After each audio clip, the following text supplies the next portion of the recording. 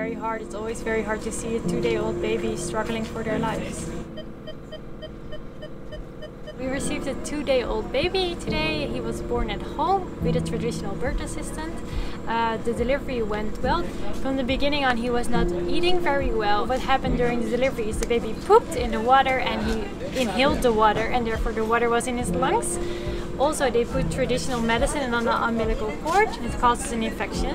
On top of that, he got an infection in the lung, and so now he has both infections and he had no food to build up his immune system, and therefore he became very sick.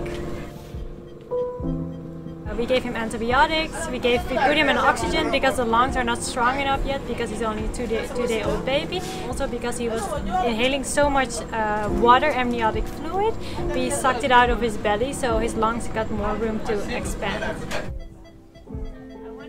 It's a 50-50 chance. For now he's doing slightly a bit better, but we will see overnight if this baby is gonna make it.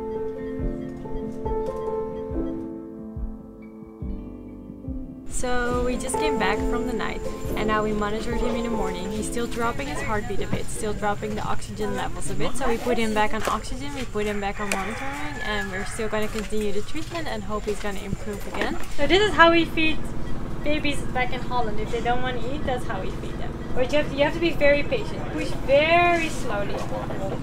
Yeah, let him suck most of it. Is it better, Jacob? Jacob? Yeah. Yeah, baby Jacob. Yeah.